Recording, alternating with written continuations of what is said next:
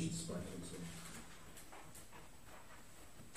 So, that was the point. In order to understand what a form of life is, we should never forget this concept of indifference, which is neither a presupposition, a more original state that we have to reach going back. It didn't exist before the splitting. That's important.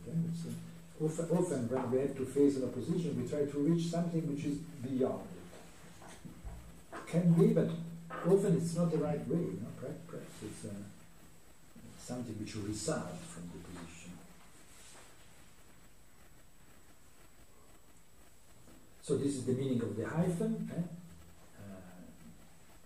We should now make some philosophy of punctuation. Punctuation is very important. The is always repeated that punctuation is as important as a concept. And so the technical term of philosopher are not necessarily word, concept. Or, for instance, also an adverb can become a technical term. For instance, scholars know how important is in Kant the adverb gladful, notwithstanding.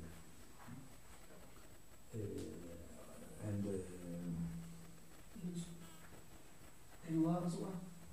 In law as well. Notwithstanding. Yeah. So I mean, can be an adverb, but can be also a punctuation. So, for instance, the hyphen is one of the Heidegger writing in hyphen der hyphen Welt hyphen sein or da.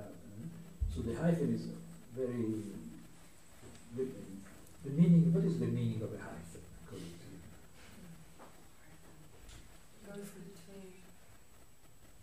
It goes between the two poles or points. Yeah, but the interesting is that the hyphen both divides and unites. Yeah.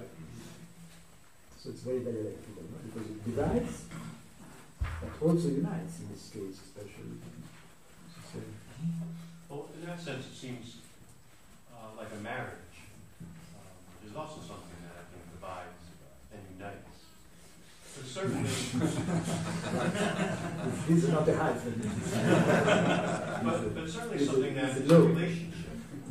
So the hyphen, I'm still not sure if I see how it's not a relationship. No, right. There you're right. No. I employed this hyphen, but it's true that, as we just said, it's a peculiar relationship of division and union together. That's why I use it, but you're right, it's still a kind of relationship, a dialectic relationship. But I could have written also like that.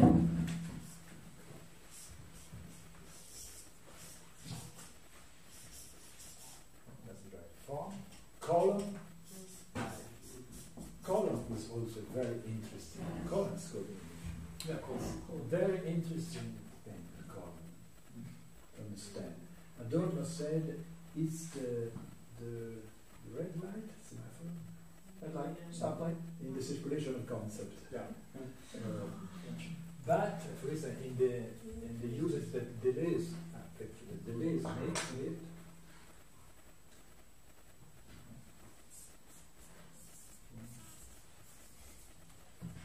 in the last text, Deleuze writes, l'immanence colonne une vie. He could have written l'immanence et la vie. It also is very interesting, the conjunction and is very interesting. And no, he doesn't write and, he writes column, because he feels it was the strongest expression of an absolute immanence. There is an immanence between the two. So they are, again, a kind of indifference, very strong immanence. Lyotard and Gruber wrote a small book which bears the title The Hyphen, and they use another diacritical marker, the quotation mark, to modify the hyphen. But the hyphen that they refer to not only separates and distinguishes and unites, but it brings about an infusion of embedding of one into the other to an indifferent degree. And of course, the word that they speak about is Judeo-Christian, whenever you talk about civilization. And the invocation of that concept is very, very complicated. Like that. It sets loose almost everything.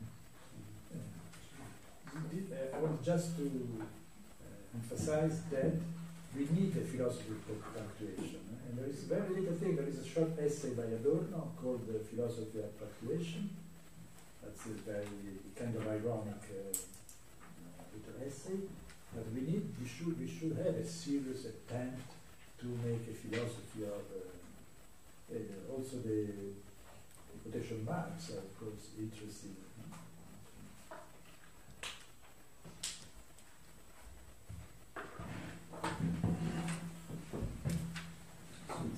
Another way of saying it, we say that this genitive is that, again an opposition, is subjective genitive or objective genitive. You know this grammarian difference, no? Objective is when the first term determines the second. So the form informs the life, form of life.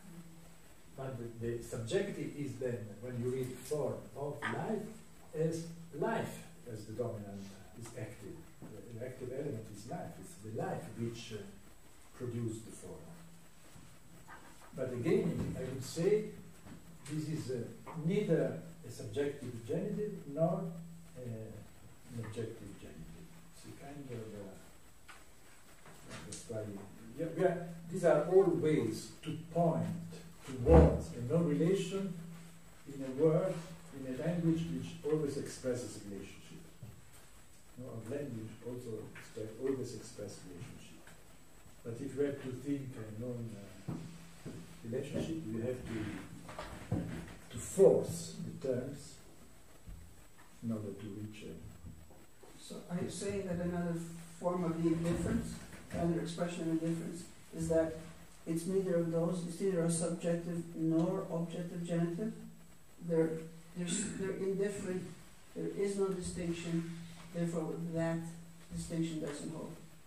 Is that another way of stating the same thing? Yes, you said it. The interesting point in the difference is that the two terms are in some way distinguished, but not in a way that you can assign an identity, a specific difference which will identify one against the other.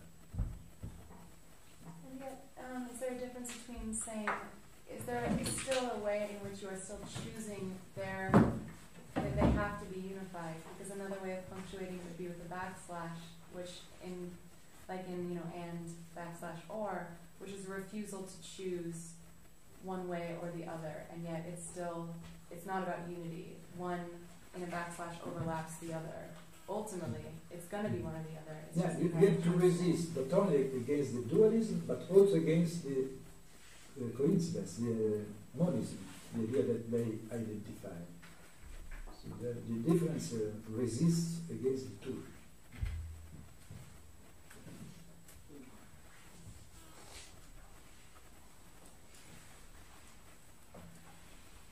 That is also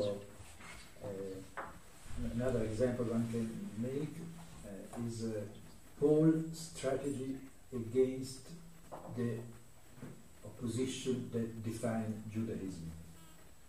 So the main opposition that defines, as you know, Judaism is Jew, not Jew. Jew, God. And the mark of this is circumcision. All the strategy of Paul is how to neutralize this opposition without destroying it. He doesn't want to destroy the idea of a Jew nor the idea of a non-Jew. He wants to, perhaps, and he never says like that, but his strategy is to reach a point of indifference then, or for him, more precisely, to neutralize the opposition.